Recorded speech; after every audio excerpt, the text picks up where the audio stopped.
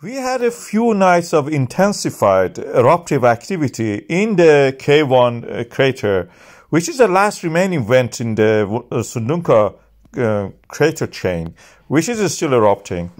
It created lava flows toward the south and north, but interestingly also toward the west, where a group of geologists actually were able to approach it, take sample, as you can see here, and provide a scale for us.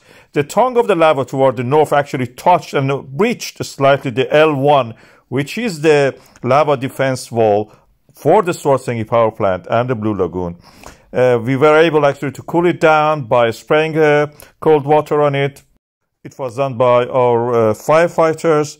As you can see in this beautiful map from the MBL, the slight breach has now stopped. It doesn't go any further, but it continues to flow and drain the lava lake. Interestingly enough, that lava lake, which is not drained, collapsed. And you can see it here. This creates, of course, the continuous flow of the magma to the surface, erupting as a lava. Creates air pollution problems. And air pollution problem continues also at the same time that we have the Svartsengi volcanic system, which I believe is independent from this eruption, continues also to inflate and rise the land.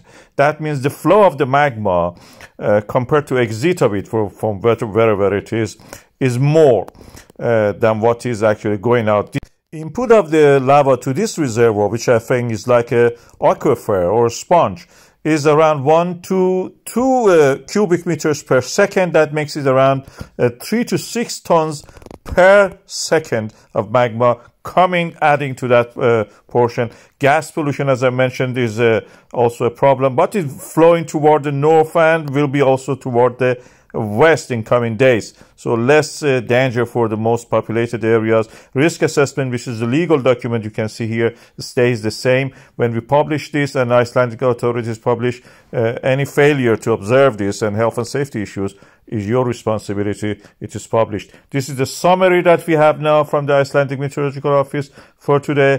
And I covered all of it and a little bit more, so you will have also all the time receiving more when we analyze the data that we have and also the latest updates by the Icelandic authorities about these fascinating eruptions, which has happened since the last 6-7 months.